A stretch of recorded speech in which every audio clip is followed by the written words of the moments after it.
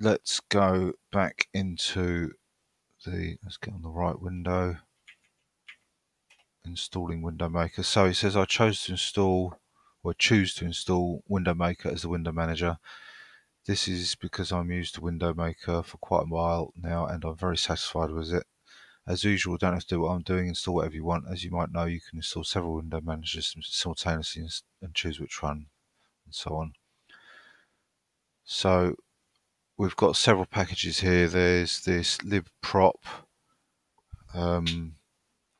libxpm. Just checking that I've got all of these in the right hand window before I carry on.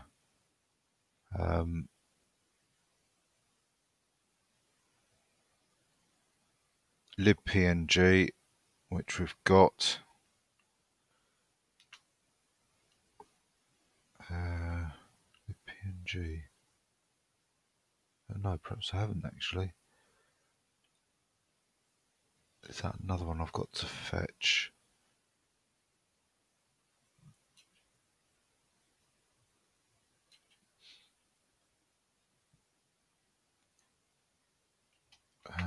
Right. libtiff, libjpeg. Right, it looks for some reason I haven't got the libpng. I don't know what happened there. I'm going to have to reboot and get that one installed as well.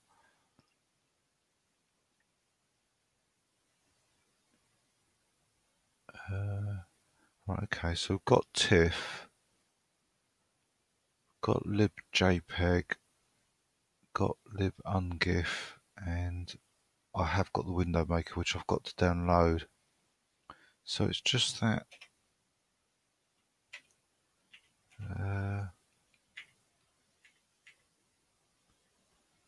libpng, and I don't know why I haven't got that one now.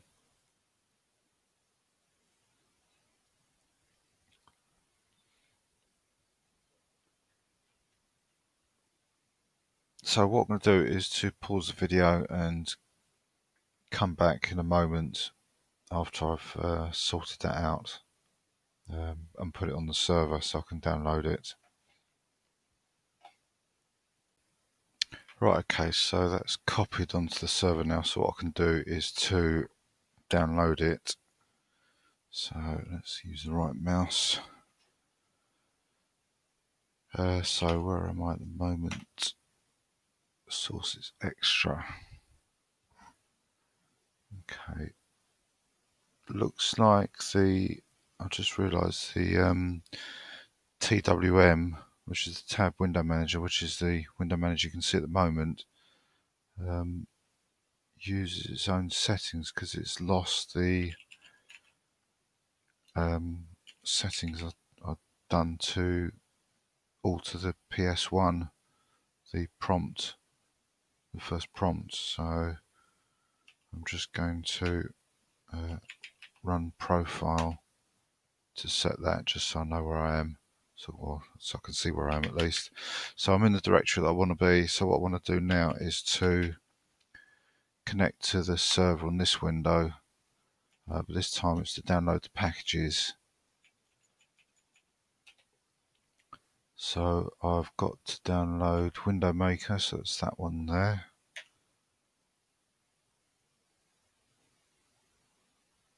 Save it to disk. And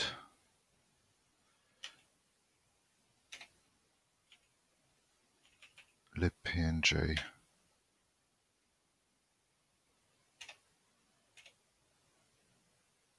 And that should be it. So I'll quit that and I can get on now with building the packages. So what I'm going to do is just highlight the bit I'm doing because it's a bit difficult to read because it's all one font, it's all one colour. So unpack the libproplist archive. So zcat libproplist.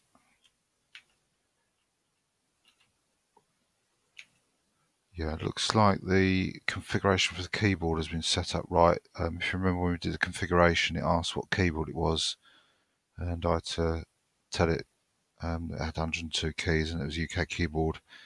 So the keyboard is configured correctly for the environment, so that's good. So the bar is working, the hash is working, the quotes are working. Okay, the pound sign isn't, but it looks like it's inserting a remark, but that's not a problem. A hash to comment out the prompt. So zcat prop list, I want to push this through tar, change into it, and we need to configure the package by running configure.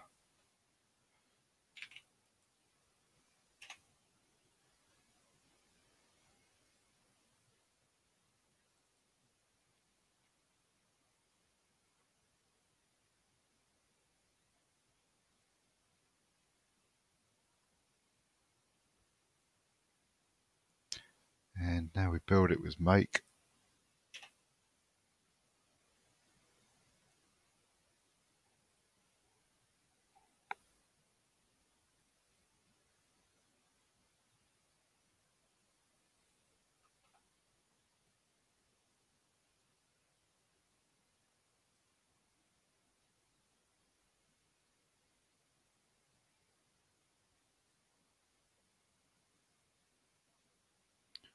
And let's paste that in to install it. And that's that one done. Tidy up. And move on to libxpm. So zcat libxpm. Right, this one's actually just called xpm as I remember. Yeah. tar-xv cd xpm. So prepare the compilation by running xmkf make files. Right, let's do one of these, each one of these at a time, just so that we can check the output of them. So that one's okay, it's simple enough. Make files.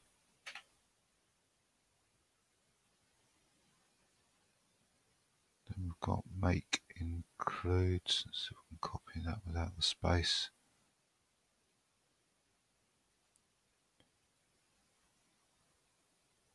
Right, I'm not sure that copied correctly. I didn't think it would.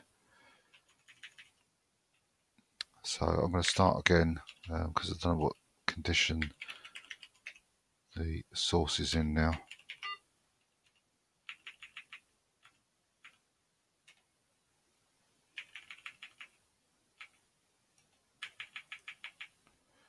So xmkmf,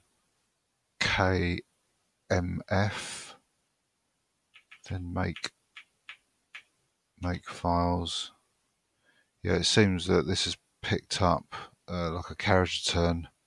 Maybe when it's done this bit here, when it's gone over the line here, so it's not intelligent enough to pick up from the web page that it is all one line and it's been wrapped around. So that's a bit unfortunate. It's something to bear in mind if copy anything else. You can see it's just got the make there on its own, so it wasn't doing the right thing. So what I'm going to do is I'll just copy that, put a space in, copy that and paste that, and then run it like that. That looks better. Now make depend. It says ignore the warning about not being able to find the x11 xpm file from make depend. Okay, I'm not sure if I can see that anywhere. No, can't see that, so that's obviously not a problem. Compile the package by running make. So let's build it. So we're down here.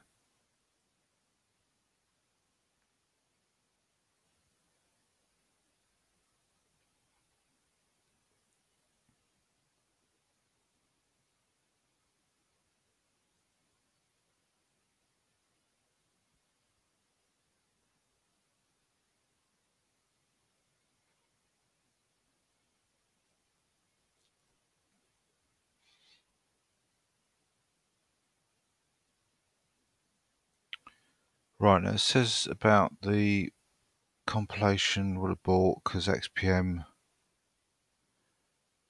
file cannot be found. Now it doesn't look like it has aborted. It looks like it has completed.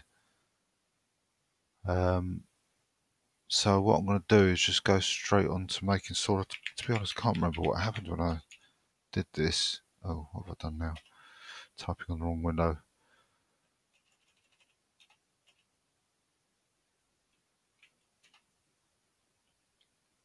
So what I'm going to do is attempt to install it in one go, as I don't appear to have had any of those errors. And yes, it does seem to have worked correctly. So I can't explain why that is, whether it's because I've got a slightly newer version of... No, I haven't got a new version of anything X related, come to think of it, have I? Because I took it all off the SUSE. So no, I don't know. It might be slightly different to what the author has done. If we do get problems, then I know I can come back and install it exactly as per the book. So let's tidy that up and move on to libpng.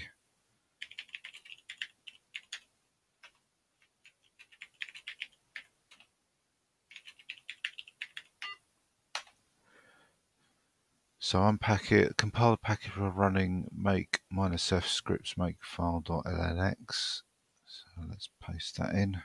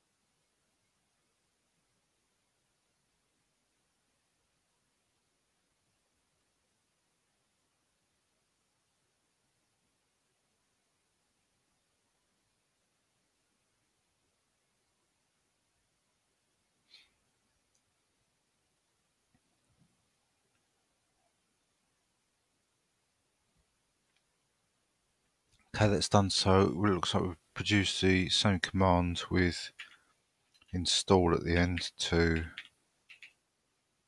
install it. And it looks like that's it. So let's just go to the next page to see if there is anything else. No, there isn't, just libtiff next. So I'm going to tidy that one up. libpng and extract libtiff. So libtiff's just called tiff.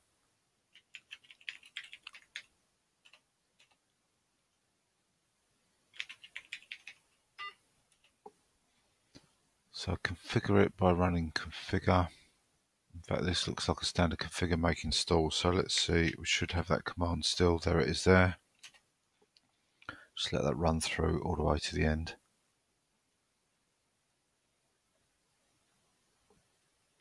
Right, it's actually asking us some questions. I presume they're okay because it doesn't say to do anything otherwise. So let's just press enter there.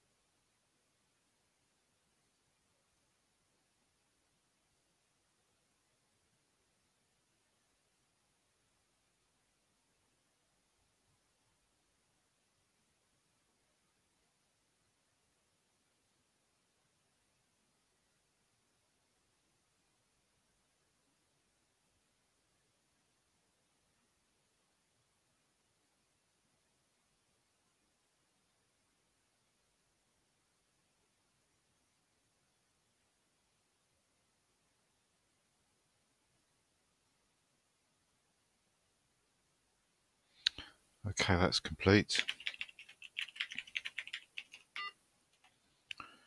And now we've gone to libjpeg.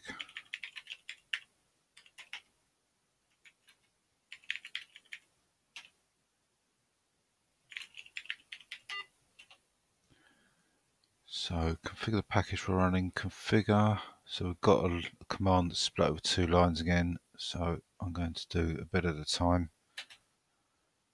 Enable shared and enable static as well, unusually.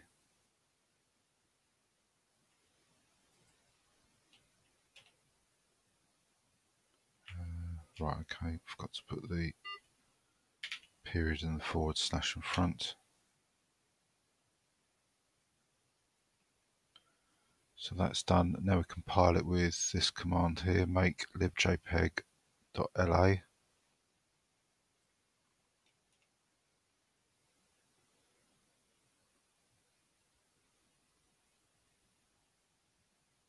Oh right, okay, that's strange.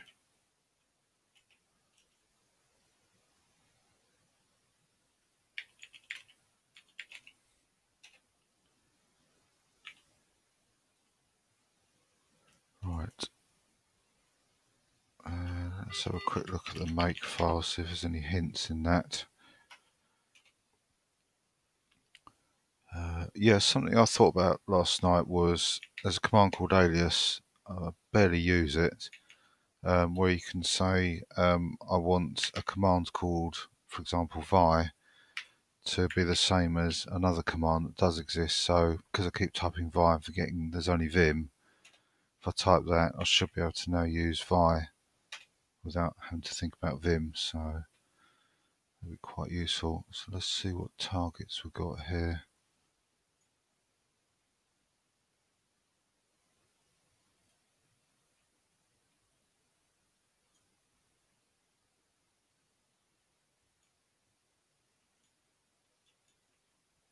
So it looks like just running make, which is the default all I believe, will compile a static file there.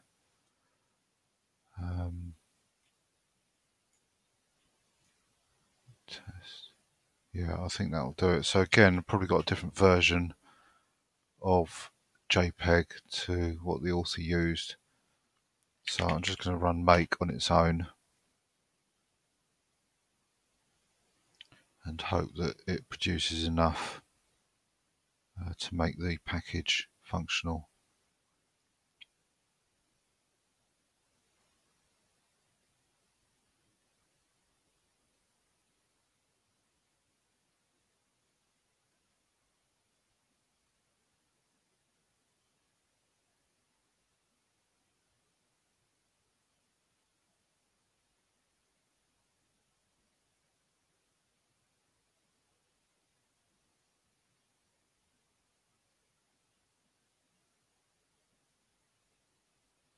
Okay, so now let's just install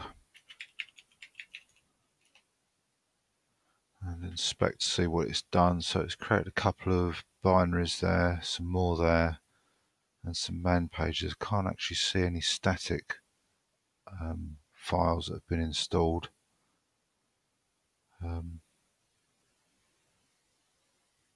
Unless these are static programs in themselves, that's possible.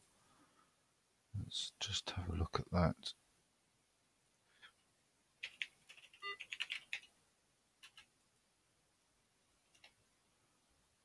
Probably not at that size, 81K. Although having said that, there's no libraries that have been installed, so they probably are standalone. Well, we'll see. I'm finding it's incredible that I can't remember doing any of this. Maybe I certainly didn't make any notes, and I may have just done this off the cuff, thinking it wouldn't work or be a lot of problems setting up X Windows and so on, and didn't care much for it until I got it working. And then I think in my mind since then I've decided that I will do a video on it. It wasn't my intention initially to do a video on this, so it's probably like lack of preparation because I didn't intend to, as I say, do this. But touch wood, everything's going okay at the moment. So let's remove the JPEG folder and we go to libungif next. So zcat libungif.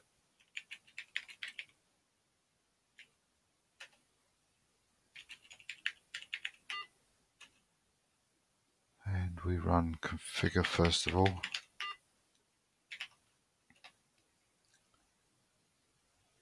In fact, we can do the whole lot. Not to worry, it's already started now. So build it.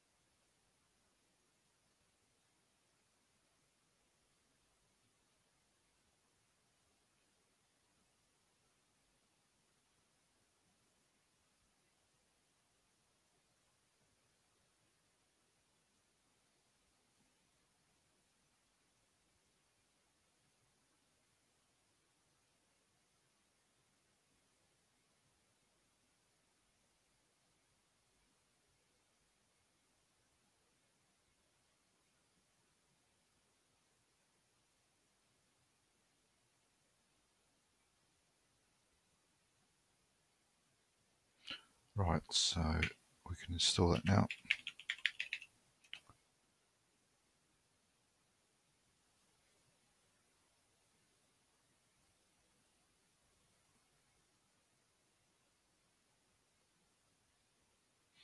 And tidy up. And we move on to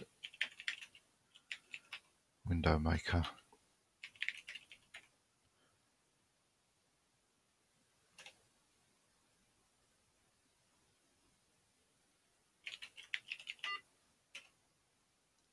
So unpack it, configure it with configure.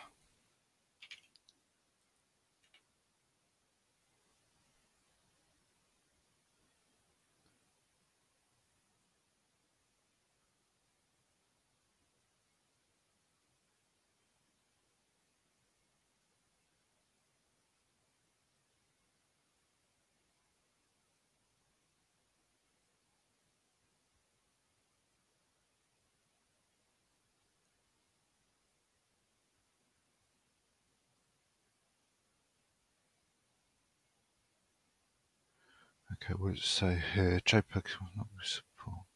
JPEG was not installed correctly, was not found. Okay, so it looks like that JPEG didn't get built correctly.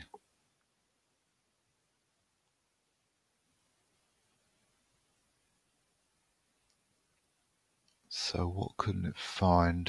If we look back here, so it couldn't find JPEG destroy compress in the library JPEG.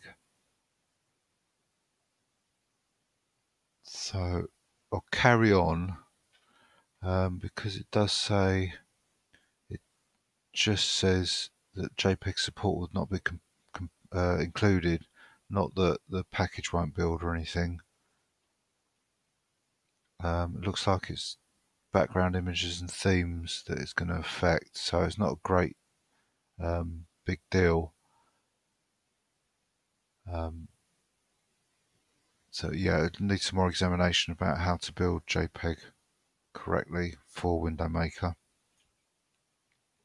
So kind of time it's being built, and as you can see, it's being built with the older version of the compiler we've got installed, and we'll wait for that to complete now.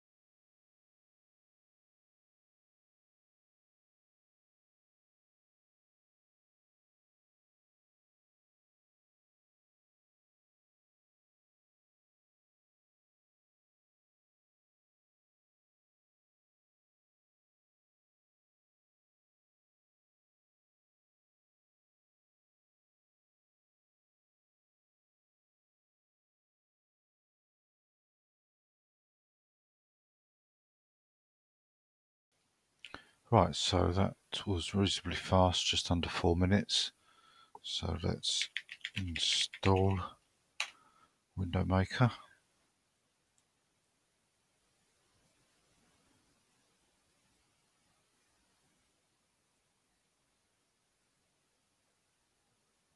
And then update the dynamic loader cache by running ld-config. And then we've got to configure WindowMaker. Every user who wishes to use WindowMaker has to run the wmaker.inst script before he or she can use it. The script will copy the necessary files to the user's home directory and modify the .xinitrc file or create it if it's not there yet. So let's run that. So it's called wmaker.inst.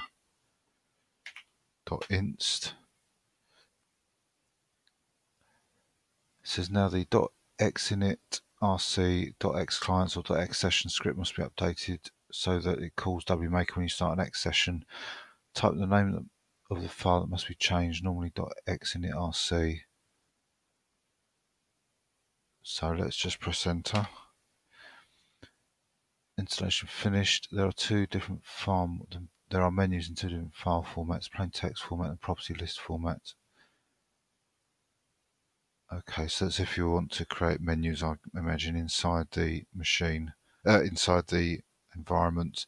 So let's just quickly look at that file it's created. .xinit rc, and yes, it's executing WMaker. So what I'm going to do now is to quit this TWM environment, and because xinit has been set for the root user, when the root user now runs StartX, will be in the WindowMaker environment. So I'm just going to, well, I'll tidy this up first of all.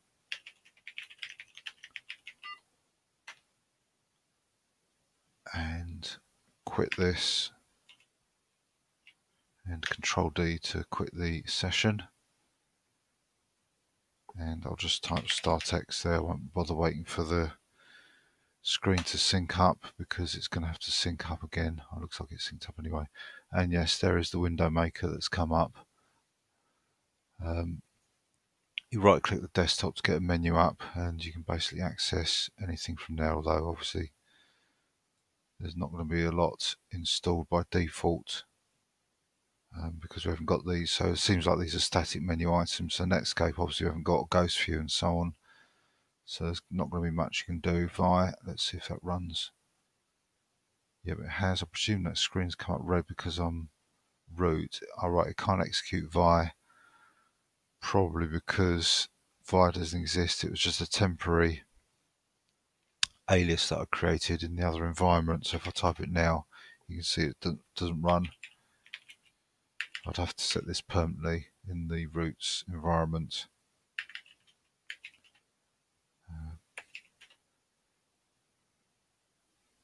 Okay, this is keyboard. The debounce doesn't work very well on some of the keys, so you can see it's working there. So whether that means that the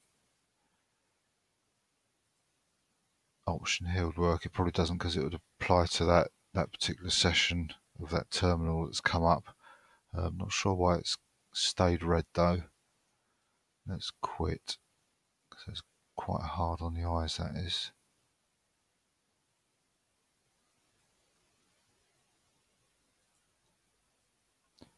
And run StartX again. Yeah, that's a bit better. So, yeah, you can see it's working anyway. There's some stuff there. What you could actually do with it at the moment, there's, as I say, barely anything there. Obviously, you can get the next term up. Yeah, I reckon that's turning red, that background, because I'm root and it's giving us a terminal, so it's warning us that we're root, doing root commands. I'm not sure what these icons are. That doesn't seem to. Oh, right, okay. Oh, right, that's the settings preferences utility, so you can make some default changes here. Okay. Change the appearance and so on. Okay, that's quite good. What's this one do? So that's alright, that's the terminal. That one doesn't appear to do anything. Not sure what that is. I've never used this before, as you can tell. Although I did look up about it on the internet and it's still going. It's still being, there's a release made this year recently, so I've never heard of it and never used it before, so it's quite pleasing to see a project that has lasted that long. So anyway, that is the end. As I say, I didn't really intend to do the last bit with X Windows or X386, and certainly not with WindowMaker, but as you can see, it's worked fine. The main issue, or the main thing, was to get Linux from scratch 1.0 installed, which obviously we've achieved because we've now compiled extra software. What I might do, certainly next year, now we're near the end of this year,